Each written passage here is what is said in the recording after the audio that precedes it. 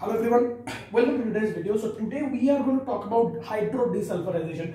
As promised, we are taking up a very important topic in the refinery industry because many of our subscribers have asked me personally to make more videos like catalytic cracking unit, as we have already made, other units that are famous in the refinery, and what better than hydrodesulfurization. It's a very easy procedure, a short procedure, but a very important step in the preparation of certain petroleum products in the industry. And I pardon for my irregularities. I generally do put up videos on Sundays, but I have not been able to do so because COVID-19 has struck for the second time, and it's very pathetic a situation right now, and we have to serve about 12 hours of duty daily. So I am busy with my work here so much that I do not get time to make videos, but yet I want to help you guys. That's why today I'm up and out with the video on hydrodesulfurization unit. So when we talk about hydrodesulfurization, why is hydrodesulfurization required at all? We need to understand this. Hydrodesulfurization primarily means, as the term suggests, desulfurization. So the removal of sulfur by some means. The removal of sulfur by some means. Why do we need to remove sulfur at all? We need to understand this. The more is the sulfur in the fuel in itself, the more will be the emission of SO2.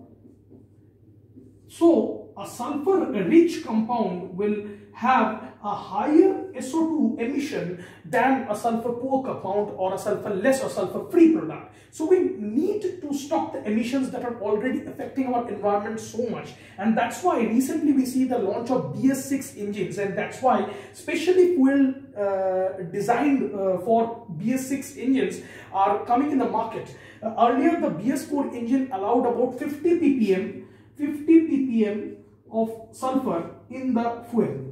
But now in the BS6 engine, in the BS6 that we are launching right now, only 10 ppm sulfur is allowed in the fuel in itself. So you see, there is an urgent need of removal of sulfur to reduce the emissions firstly. Secondly, the presence of sulfur in any of the products particularly affects the reactor beds, the pipelines, because sulfur in itself is a very corrosive product. And anywhere you send the sulfur, it will tend to damage the structure. It will tend to attack the material of construction of the distillation columns, of the pipelines, of the reactors that you are going to use, or any equipment in the industry. So to ensure the lifelong or the longevity, if we say, of the equipments, we need to remove sulfur primarily. So sulfur removal is a huge step as far as we are concerned about preparation of fuels in the industry in particular, particularly petrol, diesel, ATF. Why is it so important in aviation turbine fuel?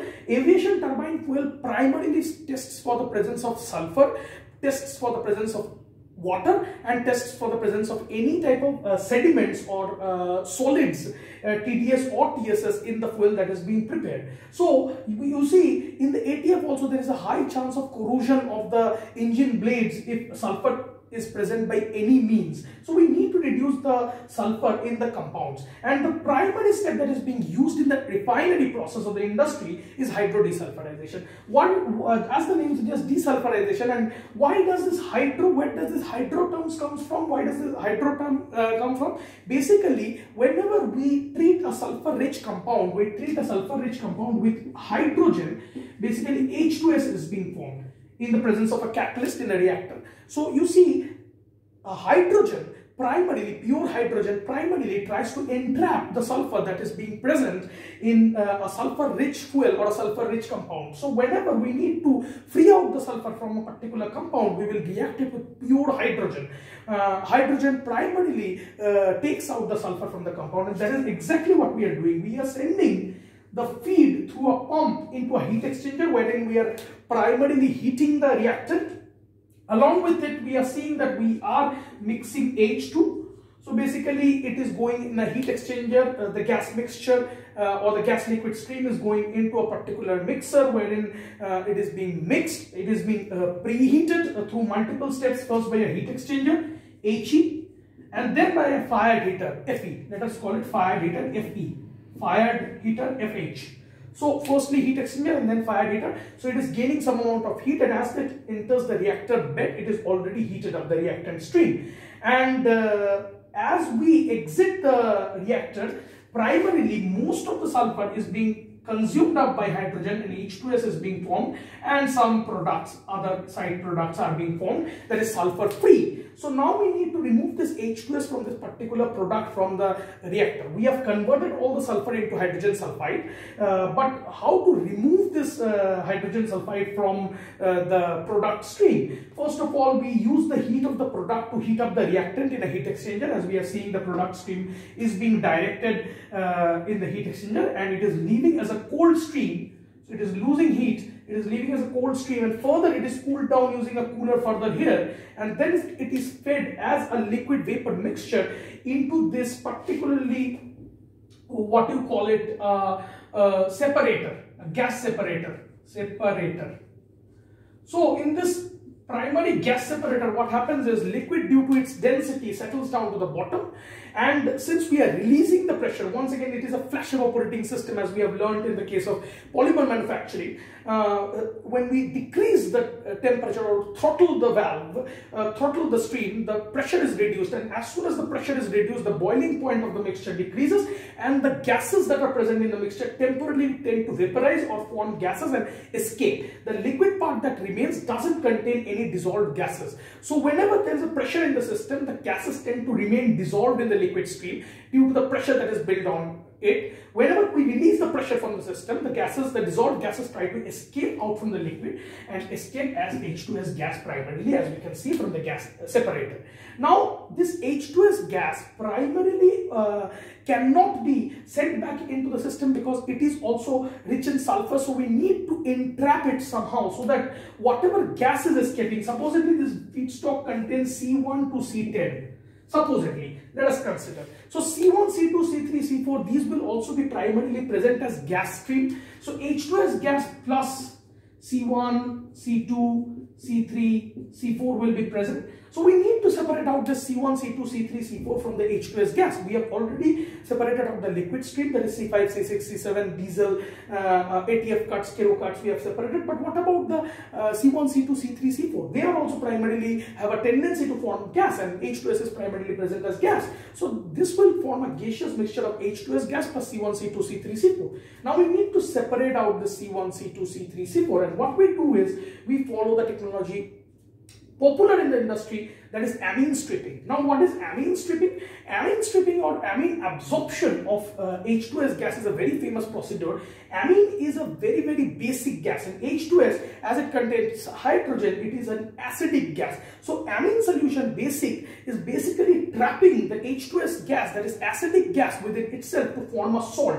This amine forms a complex salt. Now, there are different kinds of amines. We are going to discuss it in detail. In fact, one of my projects in IIT Guwahati was regarding the trapping of CO2 gas using different kind of blended amines. Now, amines may be primarily MEA, that is methyl ethanolamine.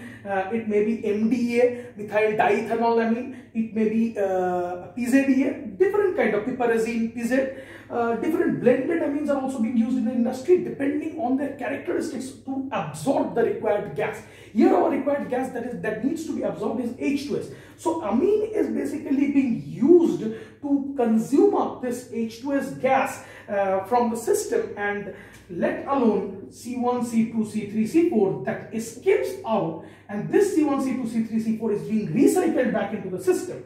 And primarily this rich amine is trapping the sulfur and letting go of the H2.